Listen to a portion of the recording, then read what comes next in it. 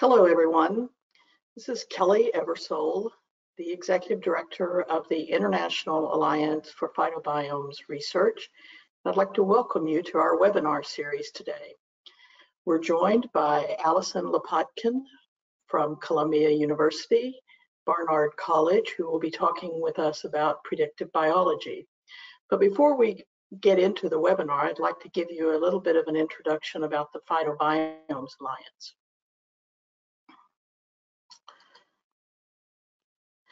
So we are a nonprofit consortium of industry, academic, and governmental scientists. And our sponsors actually enable us to have this webinar and to facilitate the coordination of research at the global level, research that relates to phytobiomes. So what is a phytobiome?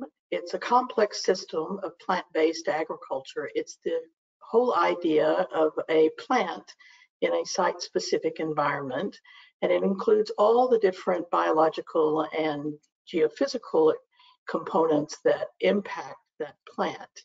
And all of this is affected and influenced by management practices.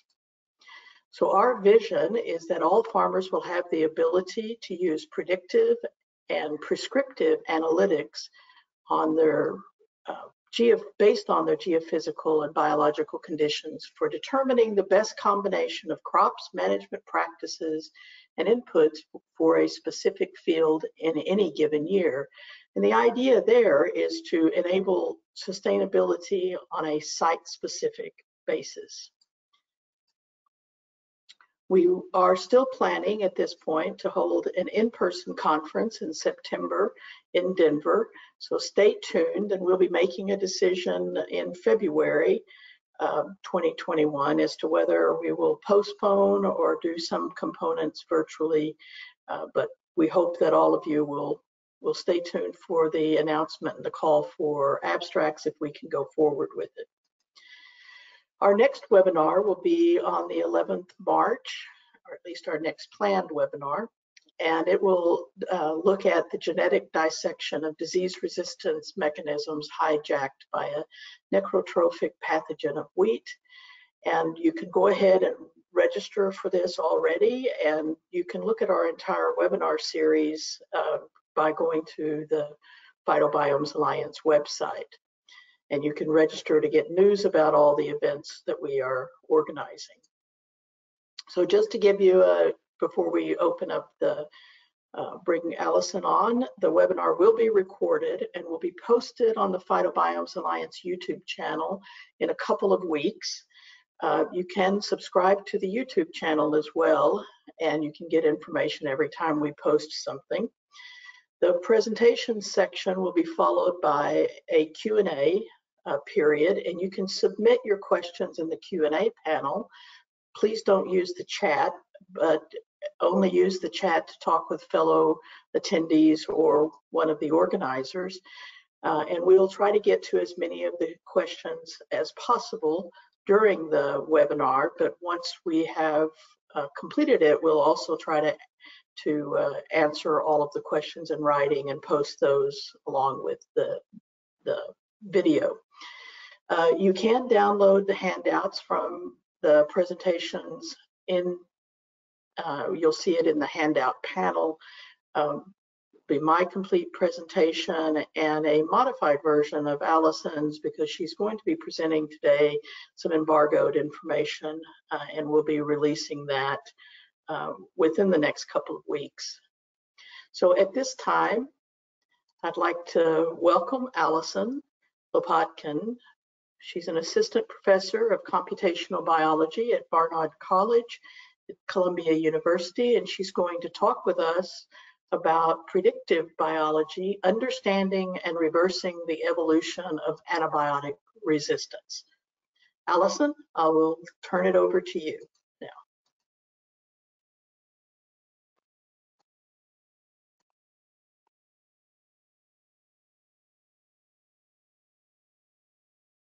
Great. Well, thank you for that introduction, and I'm really excited to be here and talk to everybody today. I am guessing that some of what I'm going to talk about is potentially a little bit more basic science than maybe some of the talks that you are used to from the Phytobiomes Alliance, but hopefully by the end of today, everybody will be on the same page and see why this is potentially extremely relevant to a lot of our mutual interests here. So everywhere we look, we are really surrounded by so much predictive technologies, from identifying fraudulent transactions to maintenance of large machines to suggesting our next Netflix show to watch. And in these cases, we've taken large data sets, such as millions of hours of Netflix viewing, trained models on particular outcomes of interest, such as what sequence of shows you chose to watch, and use that to make some smart predictions about which ones you may actually want to watch next. And I don't know about you, but for me, sometimes these predictions have been remarkably accurate. For example, I'm a particular Lord of the Rings fan, and they have correctly assumed that after finishing the trilogy, I would want to watch The Hobbit next. So what went into that accuracy? Well, there's a lot of people who have watched both movies, and there's some knowledge about the metadata surrounding that. So for example, these were both inspired by books written by the same author, directed by the same person, so on and so forth. But what happens when we take that knowledge, or we take this link and we take it out of context? So what if, for example, all we knew was the name of the movie that we had watched, and we had no idea that there were things like genres or directors or thousands of other relevant data points? Then I may have watched this movie, and then I could have been suggested to watch The Ring next, which, if you know anything about that, is a very scary movie that I definitely would not have liked. And even worse, if we only knew that Ring itself was relevant, then I may have even been suggested to watch The Bachelorette, which, again, if you know anything about me, that's also nothing I would have enjoyed. And I'm guessing that people watching this have experienced something like this before, a prediction gone wrong. But I think that sort of collectively, we're all becoming increasingly amazed at how accurate these predictions are getting. And in general, we only expect these predictions to become more accurate over time as we continue to add more data. So now, how has this framework been applied to microbiology?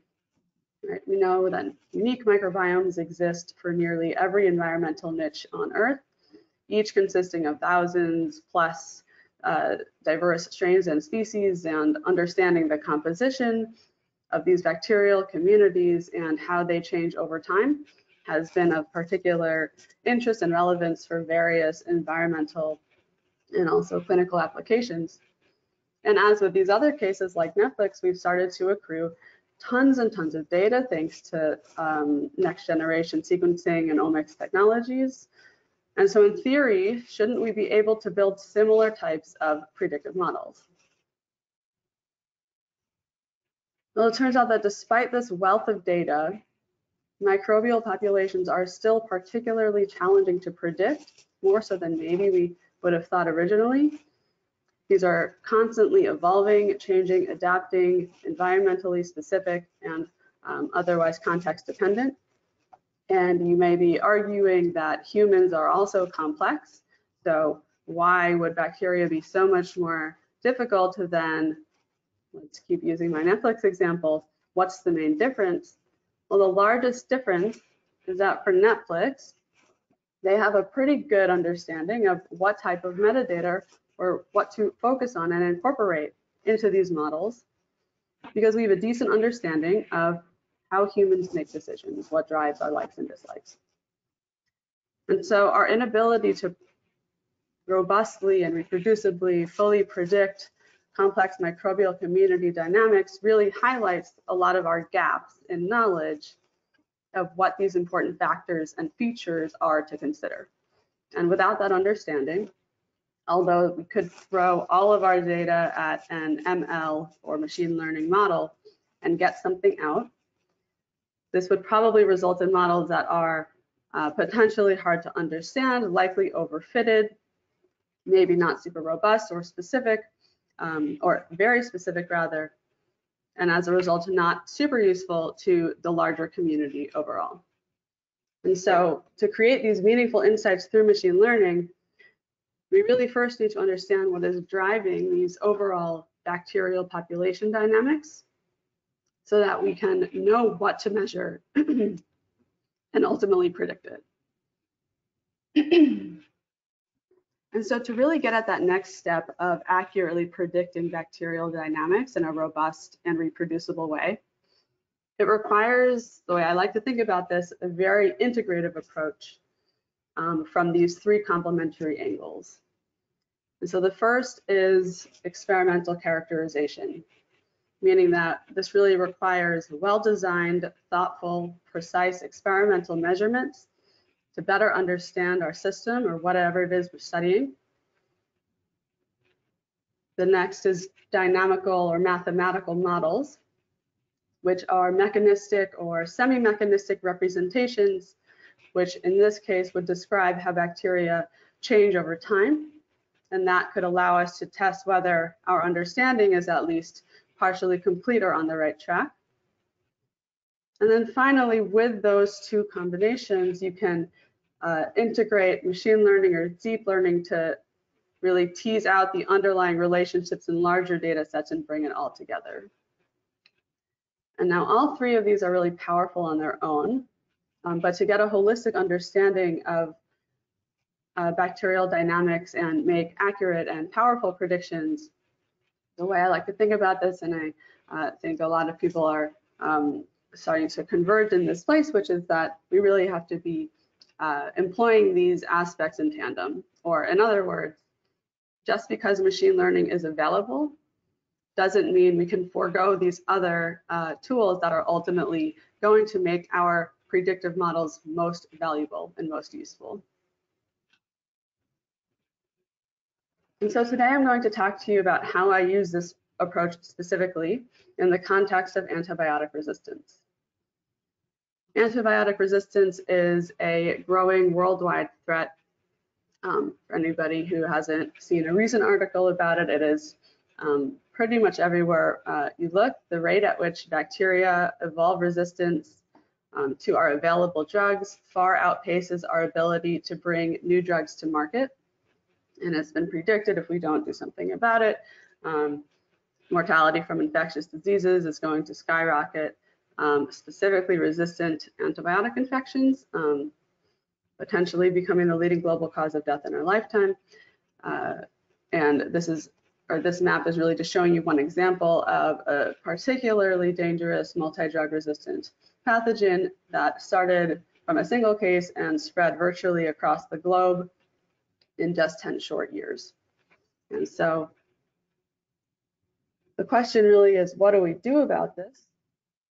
And I like to think of it as a two-pronged approach where we have to both develop new antibiotic therapies, but we also have to better utilize our existing drugs to prolong their shelf life. And it turns out that to do either of these most effectively, what we really need is better, more complete understanding of how antibiotics work so that we can not fall victim to the same traps as we have previously with this surge and rise in resistance. And so for us, the story begins at how antibiotics work. We know that antibiotics target and inhibit key processes that are really important for bacterial cells to grow.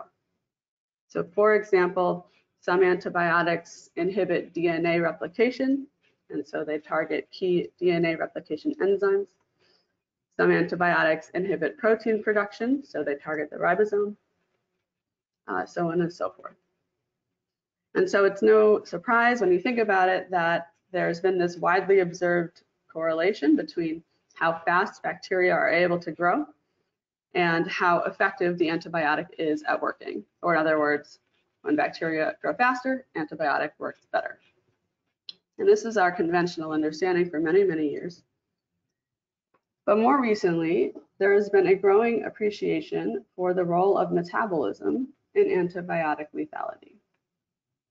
And that work was pioneered primarily by Jim Collins and his group at MIT, but has now been expanded to many, many groups around the world where we've seen sort of two sides of this. which is yes, antibiotics will hit and inhibit those primary targets that I described, but that's not the whole story, because once that happens, well, the cell tries to fight back. And in doing so, it mounts this stress response, which requires a whole lot of energy, and so it ramps up its metabolism. And as a consequence of overactive metabolism, it starts spewing off these toxic byproducts, for example, reactive oxygen species and things that are toxic to the cell simply as a result of extremely overactive metabolism, and that additionally contributes to lethality. On the other side, we've seen many other groups showing that when cells are metabolically dormant, this protects bacteria from antibiotic treatment.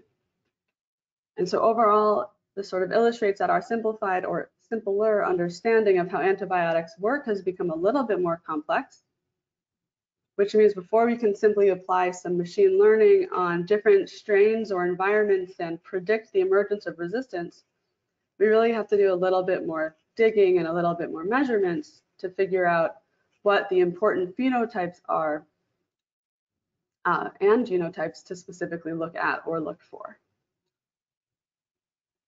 And so we did just that. This was work we did a few years ago. So in this recent study, we showed that, yes, okay, growth is correlated with antibiotic efficacy sometimes. But if you design your experiments super precisely and you allow the decoupling of growth and metabolism, or in other words, you have different experimental levers where you can individually tune the growth rate and individually tune the metabolic rate, then what you can see is that here on the y-axis, which is cell survival, and this x-axis growth rate, there was no real obvious relationship with growth and survival for 3 different drugs for all of these conditions that we tried. And yet metabolism showed a much clearer relationship, where at low metabolic states cells were primarily surviving and then ultimately resulting in this downward log linear trend.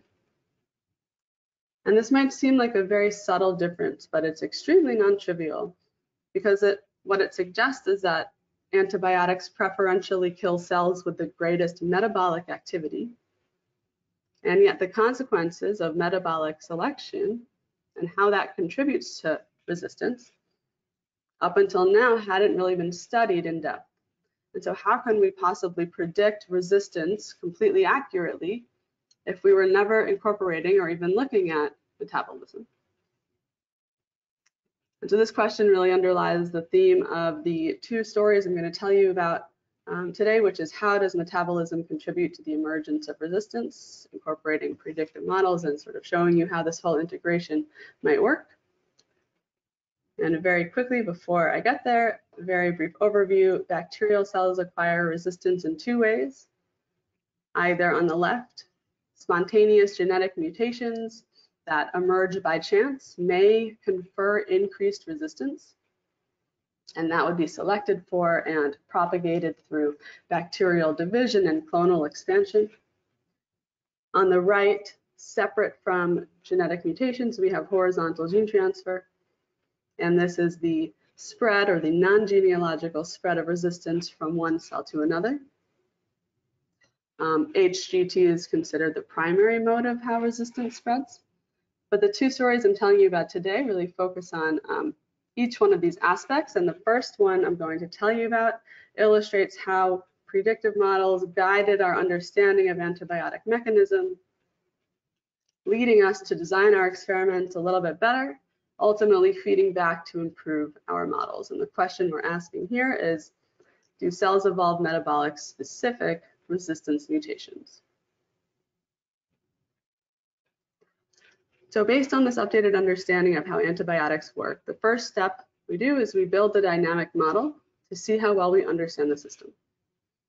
In this case, we start with our experimental data, which shows that survival on the y-axis overall decreases with metabolism on the x-axis. So this panel right here is just a subset of the data I showed you on that previous slide. And to model this, we begin with our original understanding that antibiotics inhibit bacterial growth.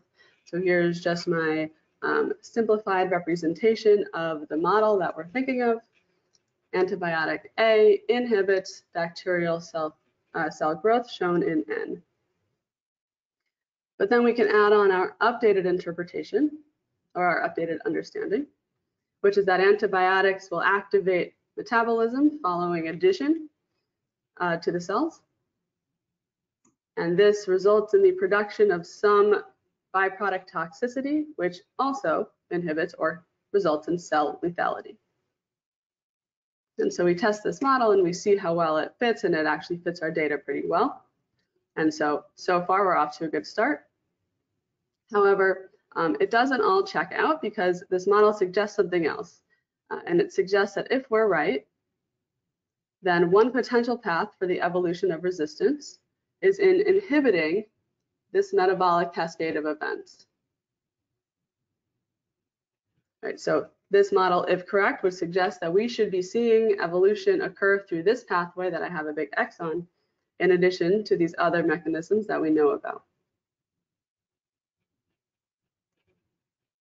And this does not match what our existing experimental data shows right now, because as it stands currently, our mechanisms of resistance fall into three main categories at a very high level, and these involve things like drug transport, so increasing the rate at which cells pump the drug out or preventing the drug from becoming internalized, modifying the drug target so the antibiotic can't bind, or degrading the antibiotic entirely. And none of these tell us that altered metabolism is a pathway by which resistance can emerge.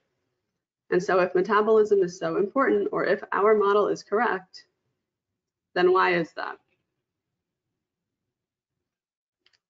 And so our best guess had to do with the way in which evolution experiments were designed.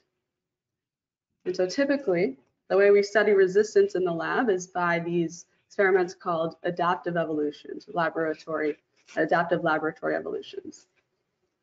And the way these work is we introduce a population of cells and we slowly increment up the antibiotic concentration in rounds of growth, and we slowly increase that drug concentration, selecting for the most resistant cells in the population.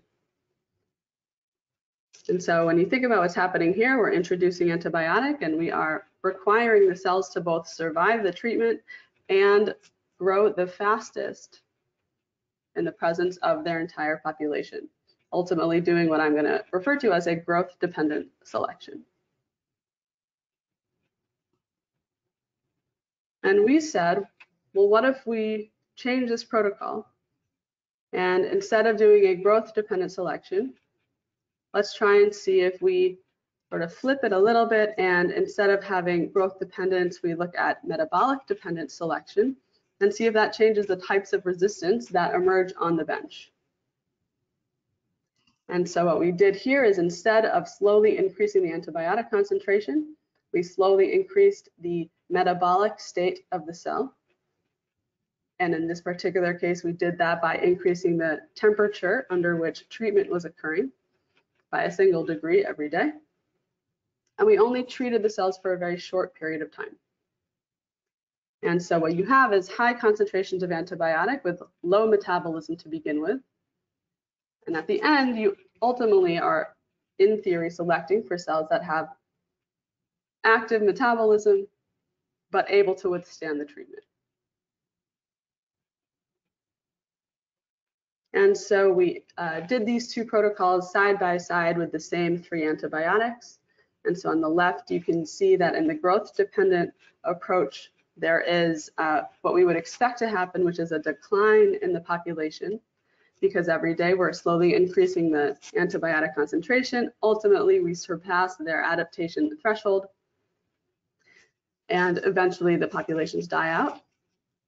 On the right-hand side, that doesn't happen because treatment is only for a short period of time, and so everything survives till the end. But we take the final populations and we can measure how resistance changed between the starting population to the ones that survived. And so here are the 3 drugs we use, each panel, and the x-axis here is increasing concentration of that drug.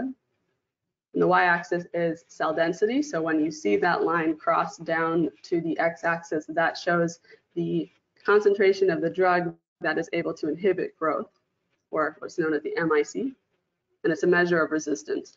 And so the wild type cells in gray are the least resistant.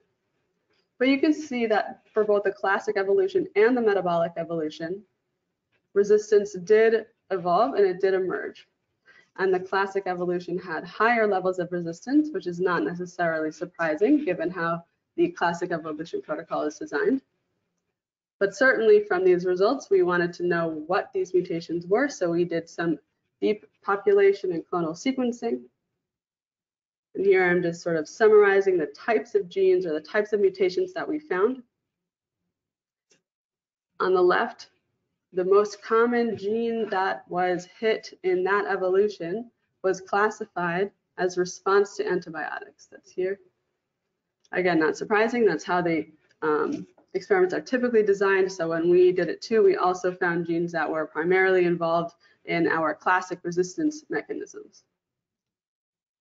On the right-hand side, though, we found a very different set of mutations that emerged, focused on the generation of precursor metabolites and energy.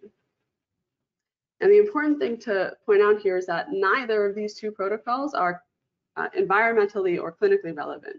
Right? None of these are necessarily telling us what is most important for what happens with antibiotic selection in the real world, because both of these are in vitro. And the only reason we know these are important, right here, these on the left, is because we've found those mutations before and we looked in isolates that are from the natural environment and we know that they are there too. And so we did the same thing and we screened a library of over 7,000 E. coli pathogens. About half of these are environmental and about half are clinical. And we looked for the total abundance and relative abundance of these metabolic mutations to these more classic ones. And I guess I should say, first, we found several mutations that were not present in any of these pathogens, meaning that those ones likely are specific to the in vitro environment that we're using. But we found many mutations of the canonical or these classic mutations present in this library of pathogens. And those I'm highlighting with the blue dots here, and you can see they span a wide range of prevalence, where prevalence of the mutations is the y-axis. And when you compare those classic antibiotic mutations to the metabolic mutations we found, these ones were just as prevalent, in some cases more prevalent, in some cases less, but certainly there, in some cases significantly overrepresented in the clinical or environmental genomes, very much suggesting the relevance of these metabolic mutations as well. And as the final test, we introduced the mutations into strains and wanted to know if they actually do confer resistance. And in all of the cases that we found, these mutations in metabolic genes did confer resistance. On the y-axis there is the MIC value again, to at least 1 drug, and in some cases, more than 1 drug. And so this was really exciting for us to find, right? Because at this point, we can now go back to our model. And we have enough data to circle back around and say, yes, we think we found some evidence for this link. Now let's use the model to test and see whether that's true. And so one example here is the model suggests that if you have resistance here, then these strains will potentially be more sensitive to direct stress, just because they're not expecting it at all. And when we did those measurements, the simulations and experiments matched very closely, which is further supporting and providing evidence for this as a mechanism, an additional mechanism for resistance. And so now we have a strong foundation to think about where might we go with some predictive or machine learning models. And as an example, we can use this information to design smart experiments that tease out how metabolism impacts antibiotic efficacy. And so in a nice study led by my collaborator, Jason Yang at Rutgers University, he used machine learning to connect changes in antibiotic sensitivity in response to an array of metabolic perturbations. And in doing so, he was able to identify pathways related to nucleotide metabolism that clearly impacted antibiotic susceptibility. For example, supplementation with uracil, which is down here in the blue line, significantly increases the respiration rate. And supplementation with uracil also significantly potentiated antibiotic lethality. Likewise, he found several examples where you could protect the cells from treatment by perturbing nucleotide metabolism in the other direction. Our findings also showed that metabolic mutations arose in a very diverse way, meaning that we found a lot of different metabolic mutations. And if you just use a completed whole genome and try to identify or predict mutations that confer resistance across a wide range of strains, this would actually appear like noise, because compared to canonical or classic antibiotic targets, these are much less conserved. I should say conserved at the nucleotide level rather than they are conserved at the functional level. And so your sort of typical machine learning approach wouldn't work in that case. It wouldn't allow us to tease out and pull out these metabolic mutations. But in the simplest case, if you do a gene by gene approach, for example, here I'm showing you SUCA, S-U-C-A here, which was one of the main, one of those resistance mutations that we found in our evolution and did a lot of follow-up work on. And you do a targeted machine learning approach. Here we used a simple random forest classifier. We were able to pull out the specific mutation in SUCA that conferred resistance that was so prevalent in all the genomes. And so overall, what that story ideally highlights is that predictive models inform our experimental designs to better increase our understanding of the biology. We found that metabolic mutations were highly prevalent in pathogens. These mutations independently confer resistance, and now these mutations let us redesign the way we may train or incorporate machine learning to better predict and understand antibiotic lethality.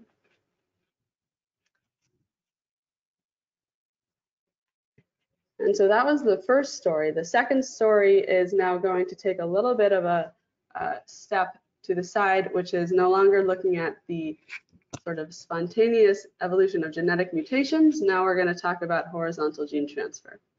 And this story specifically talks in sort of the reverse direction, which is we have experiments, we can make very precise measurements. Now let's build a model and see how we can expand that. And so here our question is, how does metabolism, because that is our main interest, indirectly influence resistance dissemination?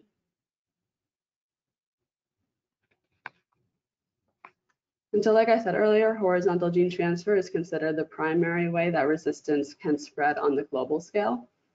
In general, this is primarily believed to be driven by the process called conjugation. And conjugation is the transfer of often plasmid DNA from one cell to another through direct cell-to-cell contact.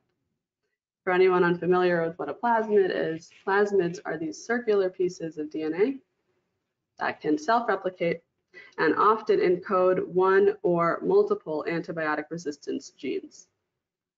So what that means is through conjugation, we can generate a completely multi-drug resistant strain in just a matter of minutes, simply by knocking into or coming into contact with a donor strain that carries those genes. And so that's pretty frightening when you think about it. And here's a video to scare you even more if that wasn't scary enough for you. This is going to show you sort of what the idea of conjugation looks like in action. And so this is an experiment that we've done where the donor cells are tagged with green fluorescence. Recipients have red fluorescence. And the donor cells also have a unique resistance gene. In this case, it's kanamycin. And kanamycin and the green fluorescence are both located on that conjugative plasmid, which means that when it gets transferred to the recipient, we generate transconjugates that have two unique features. The first is resistance to kanamycin, which is transferred, and then also chloramphenicol, which is a feature of the recipient strain. But also they have both green and red fluorescence. And so this is showing you what that looks like. Here we have recipients and donors mixed together and growing happily until right there where we introduced both antibiotics there at high selective concentrations. And what that does is that kills off the donors and recipients and uniquely selects for transconjugates, or uniquely selects for the cells that have resistance to both antibiotics.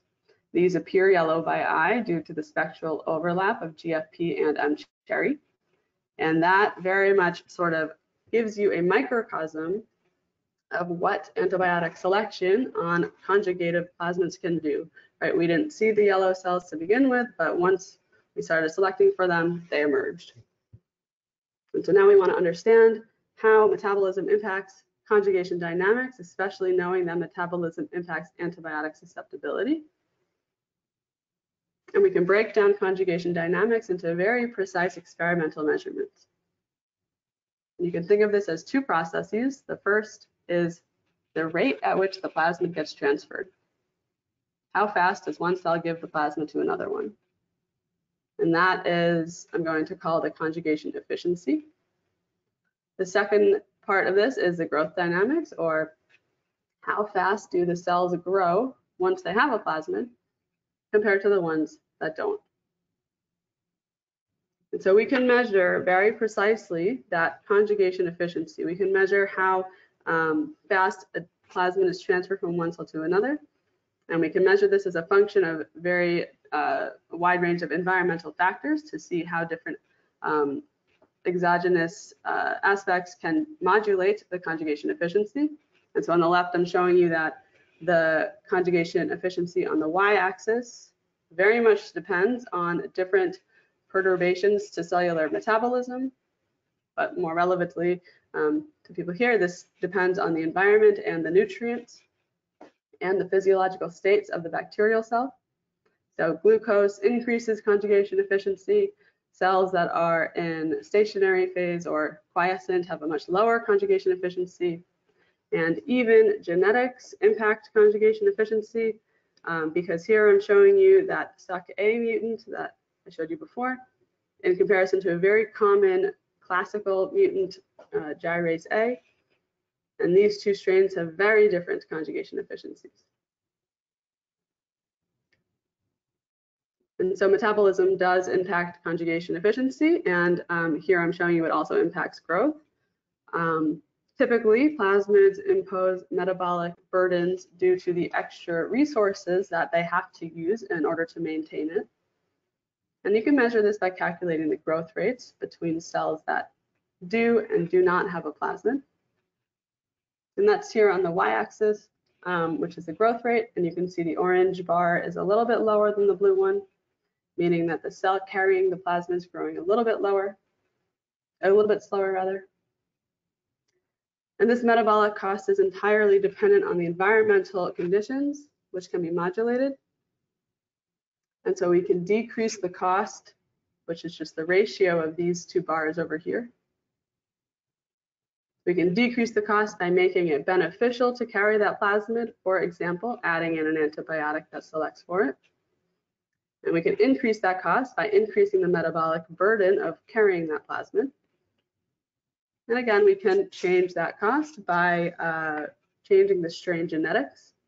And these were, again, some strains from our other evolution, and these all had different plasmid costs due to the metabolic makeups of the cells. And this is all well and good, and we can make really precise experimental measurements, and that's great, but how relevant is that? Or does it matter at all? Because sure, metabolism may influence conjugation dynamics, but how does that translate to how resistance spreads in natural microbial communities? Microbial communities are extremely complex, obviously, consisting of many diverse interacting strains and species that are connected through extremely diverse webs of gene exchange. And so we start simple to try and understand this a little better, and the goal is to eventually get up to something as complex as this. But let's look at what this might look like in the simple case. So we started with the experiments, and now we're moving to the modeling. And here's my schematic for this particular model. This one's pretty simple because we only have, in the simplest case, two populations. On the left, the blue cell has no plasmid. If it gains the plasmid, it becomes this red cell, and that occurs at a certain rate, or the conjugation efficiency, which we can measure experimentally. This red cell can lose the plasmid at a certain rate. We can also measure that experimentally. And then they grow at a rate relative to each other, otherwise known as the plasmid cost. This is obviously very simple, but before we start making it more complex, let's first just get a little bit of foundation and make sure that at least our simplified explanation holds up and is true or checks out. And so given this first simple model, we test this experimentally. Are these measurements enough to predict the dynamics in a population? The left is the modeling and the right is the experiment. And that blue line is showing you that the cells without the plasmid over time actually decrease, and the plasmid carrying population ultimately dominates.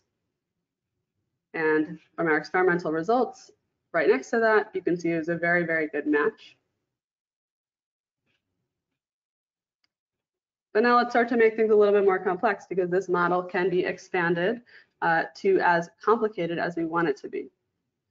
And that depends on how many strains and species you want to introduce and how many measurements we want to make on how many plasmids or how many mobile genetic elements.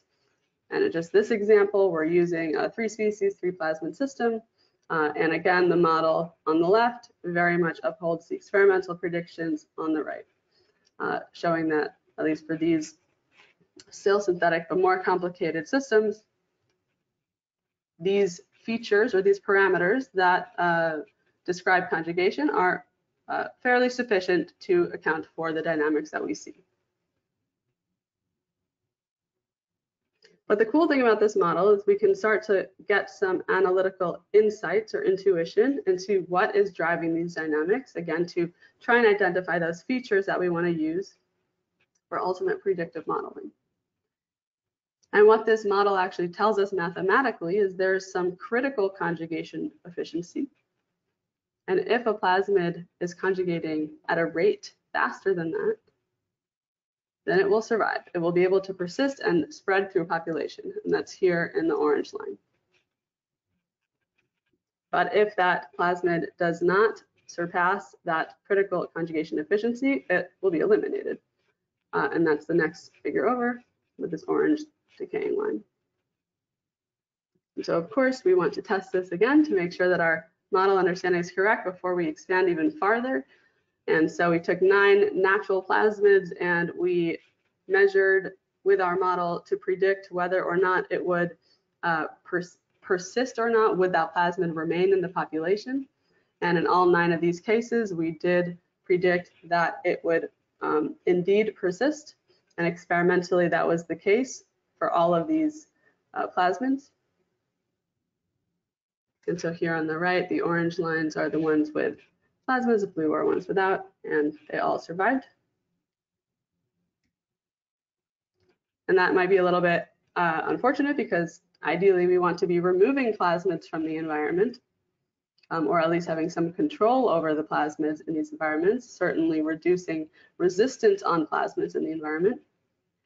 And so we look back at our model and realize all is not lost, because it shows us how we can leverage metabolism in order to reverse resistance. And basically what this model is telling us is, for these example plasmids, the efficiency is too high and the metabolic burden is too low. And instead, if you leverage the metabolic burden and inhibit conjugation, and combined, you can flip that criteria and you can remove or eliminate these plasmids from the environment.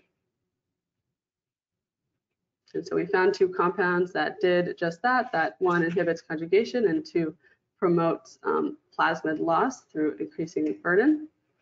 And we remeasured our parameters to make our predictions. And we found that for 4 of the plasmids, our model now predicts that these plasmids will be reversed. Or in other words, these plasmids will be removed from the population. And for those 4 plasmids, that's exactly what we saw. Once the model predicts reversal, we can now visually watch and see that that plasmid gets removed or is eliminated. From the other 5 plasmids, although the model did not predict reversal, it did predict a reduction in that criteria, which simply means that in no case did it fully remove, but we did see a suppression in the trend, or in the invasion of that plasmid, so to speak. And so that was really exciting. And before I just wrap up, this is now setting the stage for all of our next studies on how to leverage this information. And so, for example, based on our understanding of our dynamic model, we're starting to build machine learning models that further interrogate and predict these outcomes of interest, knowing that metabolism impacts both conjugation and that changes in metabolism may confer resistance. One of our main projects is building predictive models that aim to identify trends between specific resistance phenotypes and metabolic alterations. And to do that, just as an example, starting out, something that's wrapping up right now is building a library of thousands of plasmids to look for associations between metabolic functions and resistance types, and we can see clear links. And this will help us get a mechanism, and this will help us better understand how and why certain plasmids spread more easily in environments when they're linked to specific resistance mechanisms. As another example, we have a lot of ongoing work that looks at how different environmental factors impact the conjugation efficiencies and growth rates, and using them to predict dynamics in environments of interest. And so, for example, given the high accuracy of this HGT kinetic model, we're collaborating with Carrie Hamilton at ASU and some folks at other institutes on integrating these kinetic models into quantitative microbial risk assessment models to start to incorporate this idea of horizontal gene transfer as a real element contributing to the spread of resistance. And then other work, again, in sort of that same vein, is really looking at which factors are the most important in modulating these conjugation dynamics with a whole bunch more plasmids and a whole bunch more relevant strains and species. And so from this second story, hopefully I've shown you, and hopefully you're on the same page as me now, that conjugation efficiency and growth dynamics do depend on bacterial metabolism, that modeling can accurately predict this plasmid persistence. And as we start to get into more complex environments, then we can start to better understand the factors which promote and suppress the spread of these elements in complex communities. And just to bring your attention back to the paradigm from earlier, that clearly this can be investigated from any direction, but truly it is the combination of all 3 that is particularly relevant to predicting microbial dynamics, especially in the context of antibiotic resistance. And it is primarily founded on a really strong basis of experimental measurements and understanding what and how the important features are that you are interested in measuring, and then beginning to scale. And with that, I am, again, so thrilled that I was able to share this work with you today. There were a lot of people from many years that were essential and critical for this, and it couldn't have been done without any of them. They're all listed here. And if anybody is interested in asking questions now, or feel free to email me at any point later, I'm always happy to discuss all of this work and others. And thanks for listening, and happy to take questions.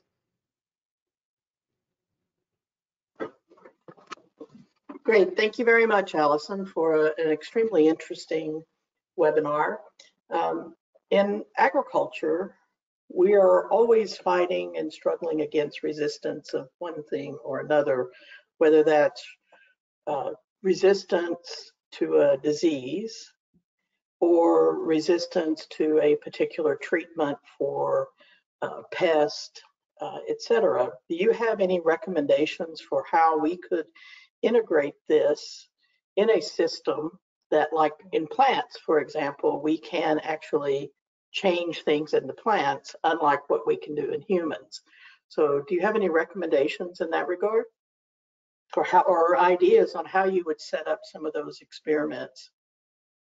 Yeah, so it really is all about finding the sort of important features to distill into sort of a modeling framework that I showed you in two different examples. It's once you can identify the main arms that are contributing to whatever problem at whatever scale, right? Whether you're talking about within a single bacterial cell or at the level of an entire ecosystem, you can make the measurements knowing what those important features are. So sort of sitting down and distilling the sort of where the resistance is coming from, what the most important features that we know of right now that are contributing and important in whether it's seasonality, whether it is location, whatever those sort of main aspects are for whatever is the question of interest, and start taking measurements, because that is the really most important part of these models. Yeah, so in wheat, for example, there's been a lot of studies in metabolomics regarding drought and drought resistance. How would you incorporate that with microbial communities or the microbiome? Do you have a recommendation on how we could bring those together, both the metabolomics of the plant plus the microbial communities that may be in a field? Yeah, so, and you're saying you have the measurements for microbiomes already? Is that the scenario? No, or those aren't even taken yet? Yeah, so just starting from fresh, because there's been a lot of work on metabolomics in wheat, and it's been going on for a number of years, but there's limited work on how that is impacted by the microbial communities. So how do you bring all of those together? Yeah, so I love that question, because there's so many parts to that.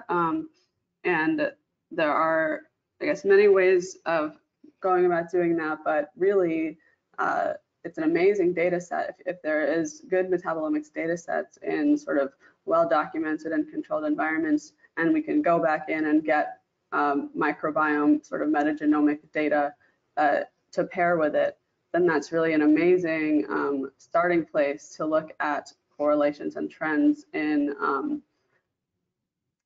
the metabolomics at the plant level to what is underneath. So that needs the microbiome measurements to start making those connections. But once you have that, you can really start to dive in and try and distill down sort of the simplest possible model framework that fits the data that's there. From a standpoint of trying to design such an experiment, and particularly when we've got data over a period of years regarding metabolomics for wheat, especially as it relates to drought, but perhaps not as it relates to resistance to disease or something. How much data do you actually need before you start getting robust results? How much data on the metabolomic side? How much data on the microbial communities, whether it's in a controlled environment setting or in situ? So I guess it really depends on the specific question. If you're talking about something very specific to a specific geographic region and area. Like as you get more specific, the least amount of data you need. But of course, if we're talking, if this data is coming from an extremely wide range of many different scales and things like that, then you start to at least a representative amount of microbial data points to start making those connections, meaning that 1 or 2 microbiome samples is really not going to do it. You would really need from both, ideally controlled, so drought and not, and over time, since that's where the metabolomics data is also being measured, at least several data points in all of those sort of quadrants. Yeah. So you didn't mention deep learning in your presentation. Is that something that would be conducive, perhaps, to these extremely large data sets? Wheat, for example, is the most widely grown crop in the world. So there are metabolomic studies from all over the world. Is deep learning something we should be looking into in terms of trying to understand resistance better? Yeah, so I think that for something on that scale, you really have to approach it from both angles, meaning that deep learning is certainly going to let you sort of identify the main features, ideally, that are driving or important in the phenotype outcomes you're looking at. But if you wanted to really make a directed and specific sort of therapeutic intervention, then you would really need to take that deep learning, which I probably agree, given the scale of how you're describing it, is a good place to start. So in my circle, I think that deep learning is probably the right place to start there. But then taking those predictions and actually testing them in a more controlled environment so that you can deduce whether or not the model is functioning as you want, and only then can you really come back to any type of therapeutic intervention. So one of the things that is happening in agriculture is there's an increased use of what we call microbial biologics, where we're creating a community that can substitute for fertilizer, synthetic fertilizers or synthetic chemicals. And as a result, we're really looking at what microbes are there and what microbes could actually increase productivity, or that can be disease resistant, etc. So as you can see, that starts when you start adding that layer on top, and maybe you're not going to change the metabolism of the plant, but now we're looking at can we change the metabolism of the plant by changing the microbial community or adding microbes to a seed or in furrow applications of a particular biological. I mean, what would you see and recommend in terms of those? So, I mean, I think what you just described is really the ultimate controlled experiment of taking natural communities, putting it in a more controlled environment with the plants of interest, and start doing specific measurements of community to metabolic to plant metabolism outcomes, and then using that information to build a model that predicts plant metabolism from microbial community. And can you add another layer which would include the environment? So you have weather, we're going to add weather data, because even though it might work in a controlled environment, it might not work under certain weather conditions or environmental conditions. Right, so you can add, as long as you have the data, like you can add as many layers of complexity as you want, and as you add the layers, you need to increase the sampling in the data.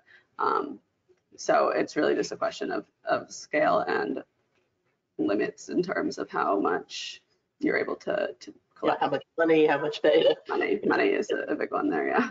Yeah, but is there a limit to the amount of data you want? I mean, do you reach a point where you've got too much data?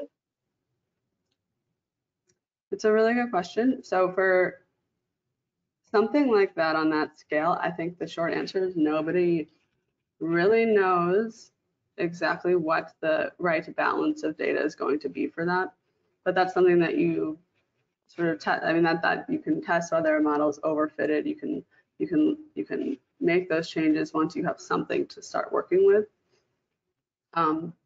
Likely there's a point where more data is always, so right, in the case of Netflix, more data is better. So once you know exactly what you're looking for, then, and you know what to measure, then that data becomes extremely valuable and you want to continue measuring as much as possible. But until you know exactly, or the main features, then you're sort of limited by taking the measurements that fit into the proposal scale or whatever it is that you can, and sort of casting a wide net and trying to figure out what those important aspects are going to be, which I agree will be driven by a deep learning model that will allow you to generate predictions.